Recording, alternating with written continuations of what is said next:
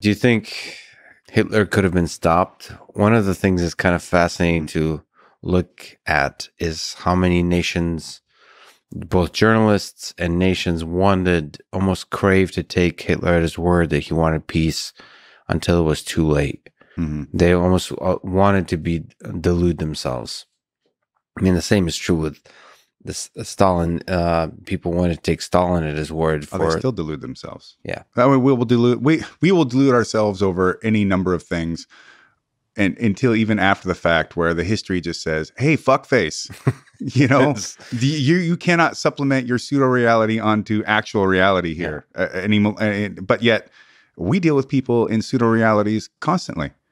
We will always find a way to change reality to suit our needs. Well, the nature of truth now, there's now multiple actual truths. It's kind of fascinating. There's multiple versions of history that people are telling. You know, the version the version of the Great Patriotic War in Russia, the World War II in Russia, is very different today under Putin than the version that we're learning in the United States, and then different than the version in Europe. In the United States, the hero of the war is the United States.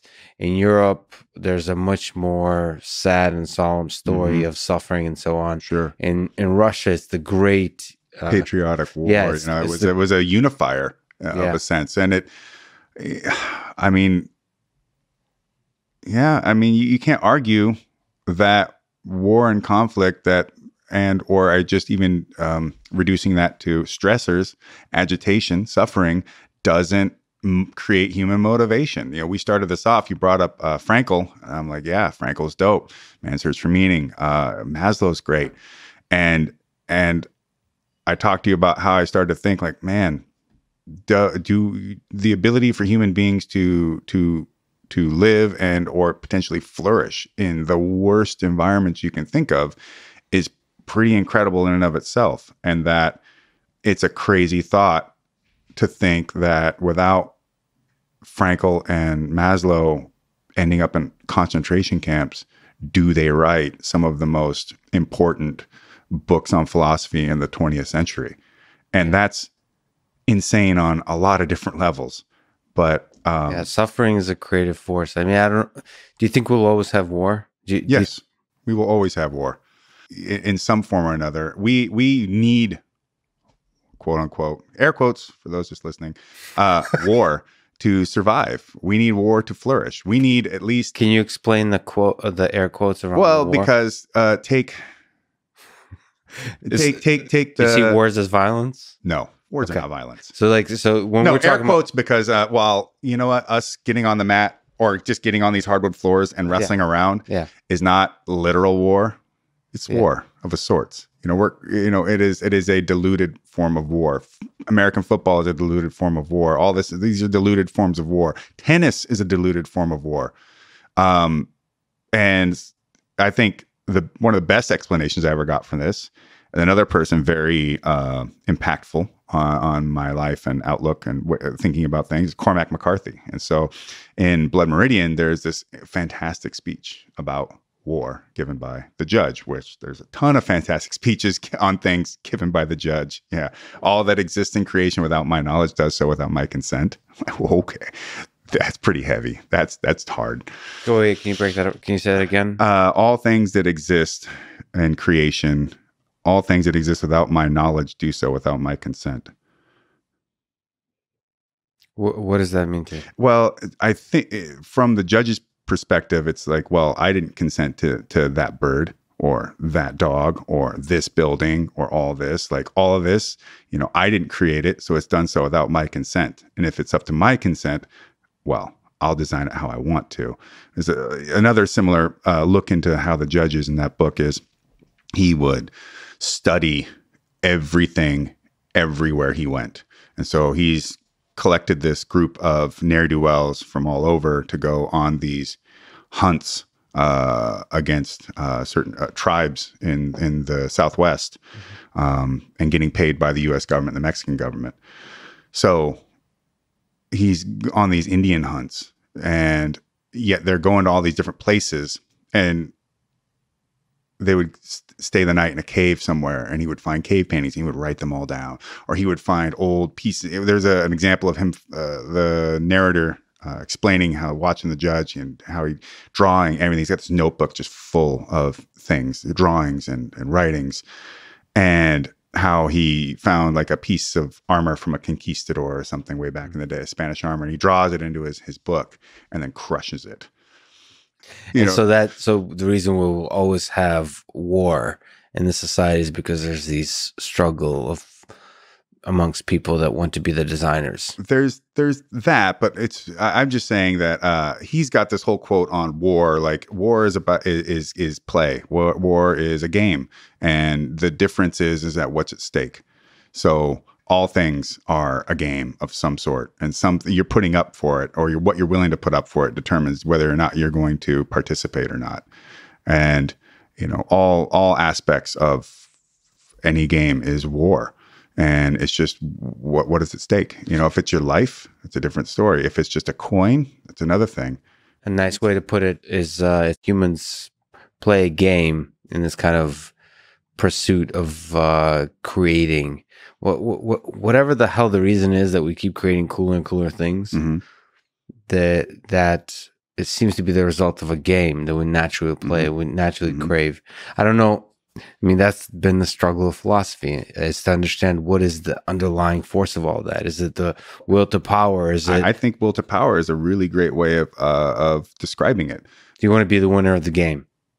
No, I don't look at will to power as being the winner of the game. Well, I mean, if we're going to get philosophical, yes, you want to be the winner of the game. What does winning the game define how you win? Everybody's going to define that win differently. You could define the win in the most base level, like, oh, I got all the things.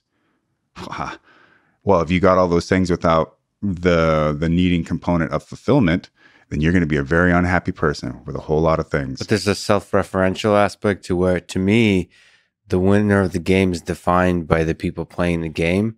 So if I'm playing a game, I want to win in the sense that most of the other people who are playing the game will say, yeah, that guy won. By our collective definition of win. If I just come up, listen, if I come up with that's a lot of weight on the external on you. Right, but that's how games seem to work. Somewhat. So I'm already a winner in my life by defining my own definition of success.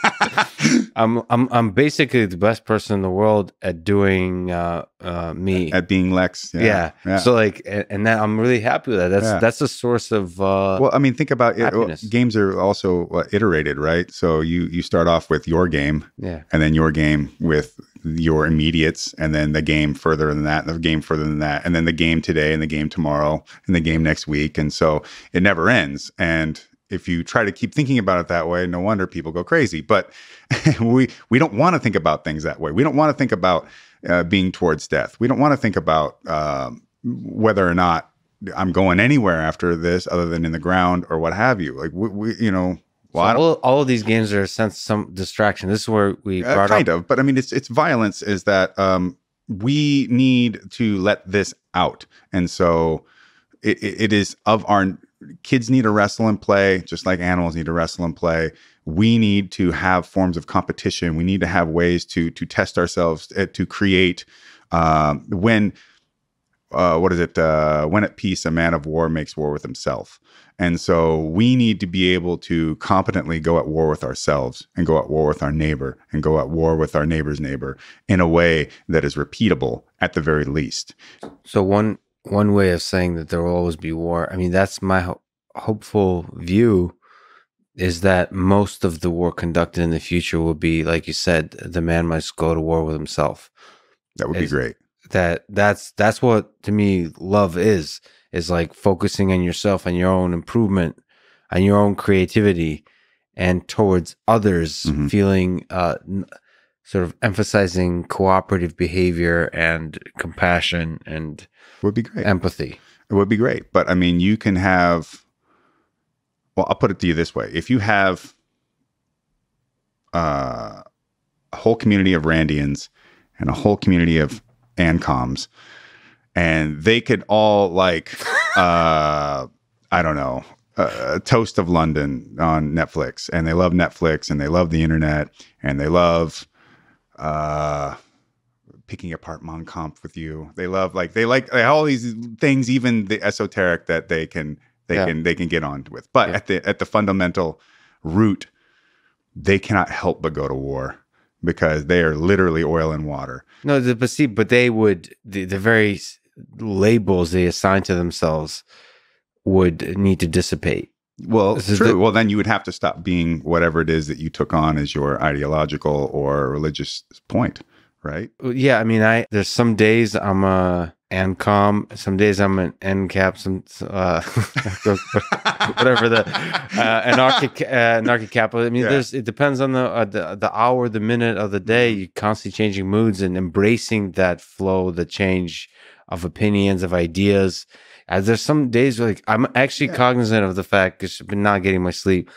And after I get some sleep, I'm so much more optimistic about the world. The less and less sleep I get, the more sad and cynical I get. I can see that. There's an up and down constantly. I don't even let I try not to let.